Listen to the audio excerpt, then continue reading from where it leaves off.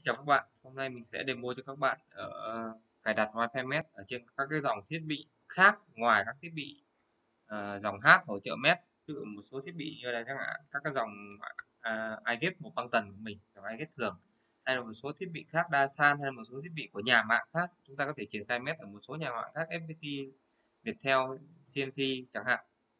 Thì khách hàng có nhu cầu trải nghiệm Mesh thì chúng ta cũng có thể tư vấn cho khách hàng sử dụng được. Thì đối với như vậy chúng ta chỉ sử dụng mô hình 2 với ONT không hỗ trợ Mesh như sau. Thì thực tế mô hình cũng không khác gì dòng hát nhiều.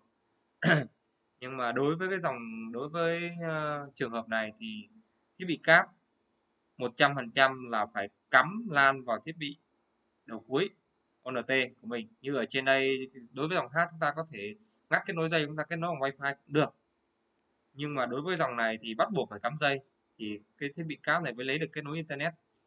Thì đối với mô hình này, thiết bị đầu cuối của các nhà mạng, kể cả thiết bị cuối iGate của mình, thì đây chức năng của nó chỉ là cung cấp cái kết nối internet cho cái hệ thống Mesh này thôi.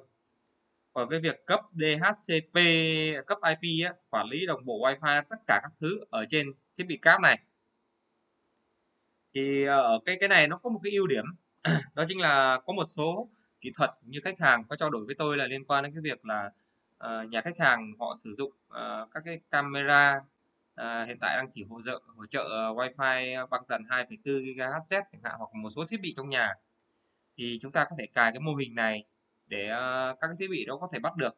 Thì cái thiết bị cáp này chúng ta có thể quản lý đồng bộ Wi-Fi như cái mô hình 1 đối với dòng hát á, thì chúng ta lại phải cài trên con iGate này, tính ra chúng ta sẽ không chia được tách thành hai mạng 2,4G với 5 GHz cái mạng Mesh.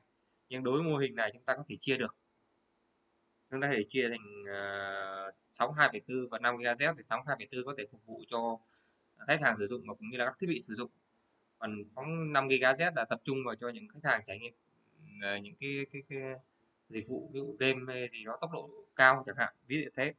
Thì sau đây tôi sẽ đi vào hướng dẫn mọi người cài đặt luôn. Trước tiên thì chúng ta đều phải bắt được cái Wi-Fi của con thiết bị Mesh đã. Thì chúng ta không nên cắm dây LAN trước khi kết nối nhá. Ví dụ chẳng hạn chúng ta triển khai trên con dòng thiết bị iGate H, đúng không?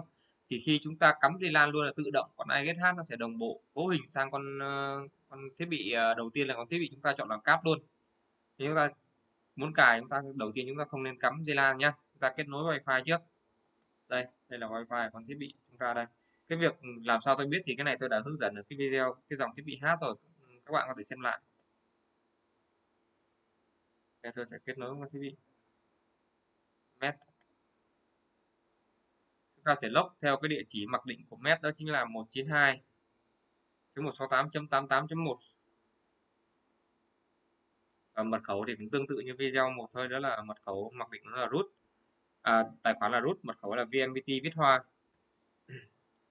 Đây là giao diện sau khi chúng ta log vào con cáp khi nó chưa cài cái gì cả. Tiếp theo chúng ta sẽ cài con thiết bị này, chúng ta sẽ chuyển sang tab Mesh. Các bạn lưu ý nhé, với mô hình 2 với dòng thiết bị không hỗ trợ Wi-Fi Mesh này thì chúng ta có hai chế độ là cáp chúng ta sẽ cài chế độ router và cáp chúng ta sẽ cài chế độ bridge. Thì ở đây tôi sẽ hướng dẫn các bạn cài chế độ router.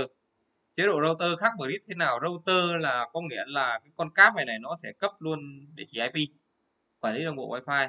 Còn chế độ bridge thì sẽ thế nào? Chế độ bridge thì cái con ONT này sẽ cấp địa chỉ IP. Cái này là dành cho những khách hàng lớn, ví dụ như ủy ban chẳng hạn, người ta dùng con đầu cuối là con chuyên dụng, con microtik thì gì đó chẳng hạn, chúng ta sẽ để con này là con cài địa chỉ cấp địa chỉ IP. Chúng ta sẽ chuyển sang tab Mesh, nhấn Cài Mesh Network.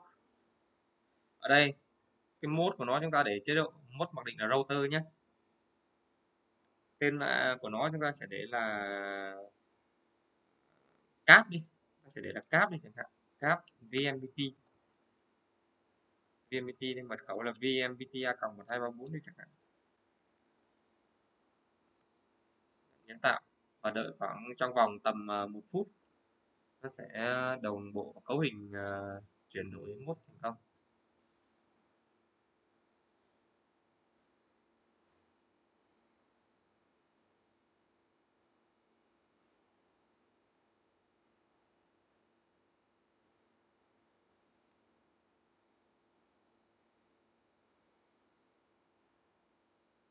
Đây, chúng ta đã kết nối thành công với thiết bị đây.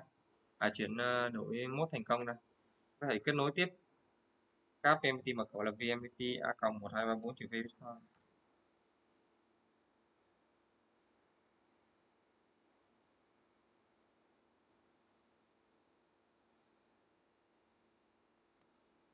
Kết nối thành công. Đây chúng ta refresh lại cái trang đây. Đây chúng ta đã cài đặt xong. Đây là thiết bị OLT, thiết bị cáp của chúng ta. Đối với mô hình dòng hát đây, chúng ta có thêm một cái chấm màu cam cam đây, đó chính là con OLT. Nhưng đối với mô hình này, thiết bị iGate một băng tần các thiết bị dòng của nhà mạng khác không tham gia vào mạng Mesh, nên chúng ta chỉ có thiết bị cáp ở đây thôi. Thì sau khi chúng ta áp các thiết bị MRE, nó sẽ nối đuôi sau thiết bị cáp này đây. Và tôi sẽ hướng dẫn cho các bạn cái việc là tách wifi của nó ra. Hiện tại chúng ta chỉ có một cái wifi tên là cáp MPT wifi này đang chạy đua, là chạy song song cả sóng 2,4 và sóng 5 GHz. Khi khách hàng ở gần con thiết bị cáp này thì thường là sẽ bắt được cái sóng 5 GHz để đảm bảo tốc độ cao, và khi di chuyển ra xa vào cái vùng đó thì nó thường là sẽ nhảy sang bắt 2,4 GHz. Thì bây giờ chúng ta muốn tách hai cái sóng nó ra thế nào, chúng ta sẽ vào phần Advanced, vào phần Setting, vào phần Wireless.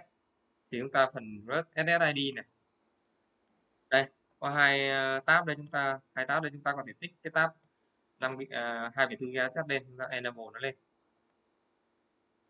SSID là Mesh 2,2.4 GHz.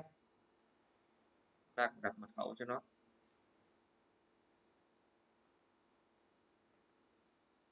Tôi đặt tương tự luôn, là VMT cộng 24. Chúng ta lại đợi cho nó cấu hình tầm khoảng 30 giây đến 1 phút.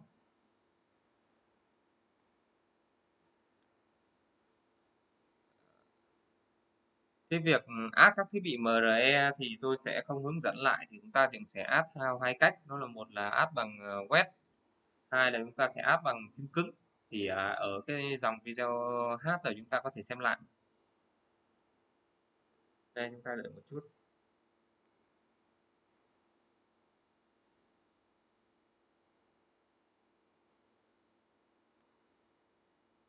Đây chúng ta sẽ có cái sóng, đã có wifi Mesh 2.4 GHz chúng ta vừa cấu hình xong đây.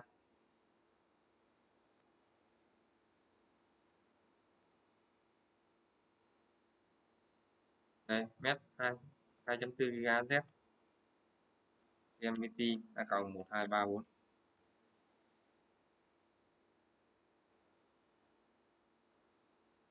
Đây chính là cái sóng wifi chạy trên băng tần này, là 2,4 GHz đây. Đây, sau cái F5 chúng ta đã truy cập để vào được. Các bạn có thể cấu hình tách riêng thêm cái 5 GHz nữa chẳng hạn, đúng không? Đó. Ở đây là cái cách tách hai sóng wifi của nó ra đây. Và việc app MRE thì tôi sẽ không nói lại, các bạn có thể xem lại cái video của dòng hát về app MRE. Không có gì, chúng ta chỉ add nốt hoặc chúng ta nhấn cứng ở trên dòng thiết bị, nhấn trên con cáp. Các bạn lưu ý nhé, rất nhiều người hỏi tôi là bảo không được, thì các bạn không nhấn đồng thời cả trên cáp và MRE nha, các bạn chỉ nhấn mình ở trên phiên cáp thôi nha. Các bạn lưu ý giúp tôi, để nhấn mình cái nút WPS đối với dòng ST, hoặc là nút VNPT này đối với cái dòng SX. Đó, các bạn lưu ý giúp tôi nhé. Đây. Cảm ơn các bạn đã xem video này.